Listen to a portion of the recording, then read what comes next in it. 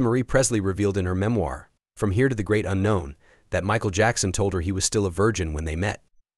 This revelation adds depth to the intriguing history between the two icons, as Presley, who passed away in January 2023, shared these insights through tapes her daughter Riley Keough has now turned into a book set to be released on Tuesday. Presley, then 26, and Jackson, then 35, created a media sensation when they wed in the Dominican Republic on May 26, 1994, a mere 20 days after her divorce from Danny Keough. In her memoir, Presley reminisced about their early conversations, recalling that Jackson confided in her about his romantic history, stating, "He told me he was still a virgin." Presley noted that while he had kissed Tatum O'Neal and had a platonic connection with Brooke Shields, nothing had been physically intimate, except for a kiss. She also mentioned that Madonna had expressed interest in him, but that never materialized into anything more. Reflecting on the early days of their relationship, Presley admitted feeling terrified about making the wrong move. "When he decided to first kiss me, he just did it. He was instigating everything," she wrote. Initially, she had thought they might hold off on physical intimacy until marriage, but Jackson surprised her by declaring, "I'm not waiting." She fondly remembered their romance, saying, "I was actually so happy. I've never been that happy again." Interestingly, Presley first met Jackson when she was just 6 years old, as he performed with his brothers in Las Vegas. However, she didn't truly recall their encounter until 1993, when he expressed interest in listening to her demo tape.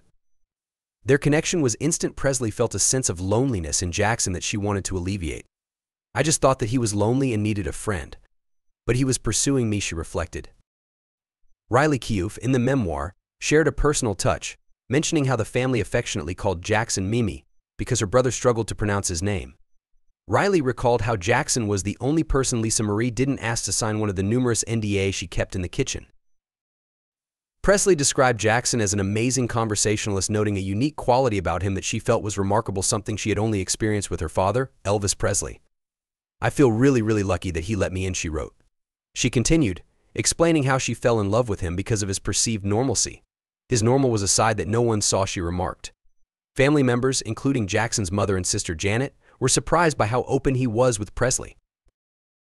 In an intriguing dynamic, Presley stated that with others, Jackson would abruptly end conversations if the topic veered into areas he disliked, creating a world where everyone had to agree with him. But with her, there was a different understanding.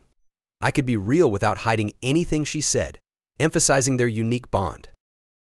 Riley recounted memories of Jackson living with them in Hidden Hills, Los Angeles, often bringing along a chimpanzee during school runs, humorously clarifying, "Before you ask, 'twas not Bubbles. Michael would serenade Marie with songs like Happy Birthday, Lisa,' from The Simpsons.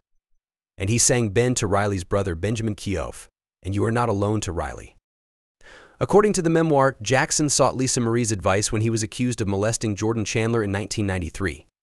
Presley advised him to settle quickly, expressing her conviction that she never witnessed any inappropriate behavior from him. "I personally would have killed him if I had," she stated firmly. In an effort to shield her husband, Presley participated in a 1995 interview with Diane Sawyer, which led to a lawsuit filed against her by Chandler's father, Evan Chandler. Presley successfully defended herself in court.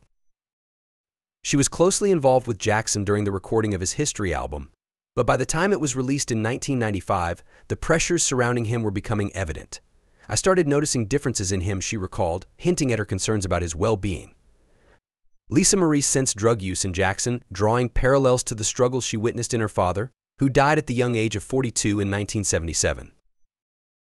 Presley grew increasingly worried that Jackson was using her as a publicity tool, especially after their infamous kiss at the 1994 MTV Video Music Awards. She noticed he began to withdraw, sometimes disappearing for days and shutting her out emotionally. As she attempted to understand what was happening, a family member suggested that he had developed a pill habit, while another urged her to obtain a urine sample for drug testing. At this point, Jackson had feigned a fall and found himself in a New York City hospital, where he had his own anesthesiologist. Presley described their communication as strained, with Jackson getting upset when she inquired about his well-being. She offered to support him through rehabilitation if he had a problem, only to be met with hostility from a doctor who threatened her for asking too many questions. "I said, I'm just trying to find out what's going on with my husband," she recounted defiantly. The strain on their relationship culminated when Jackson asked Marie to return to California without him. She complied, although she wanted him to come along. "So I left. I wanted him to come too, but he didn't. I filed for divorce very shortly thereafter," she said. Marie officially filed for divorce in December 1995, and the process was finalized by August 1996. Despite the divorce, Riley revealed that they continued to visit Michael at his renowned home, Neverland, and her mother had an on and off relationship with him. Lisa Marie described their dynamic, saying, "We went back and forth for years. He had wanted me to have his children so badly, and I didn't want to." She was acutely aware of Jackson's controlling nature, expressing concerns about his intentions, stating, "I knew he would use me and dump me and get me out of the picture."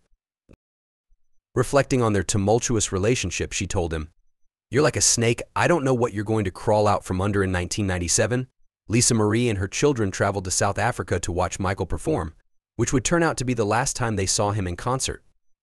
Through these revelations, Presley's memoir paints a complex portrait of her relationship with Jackson, filled with love, confusion, and ultimately heartbreak.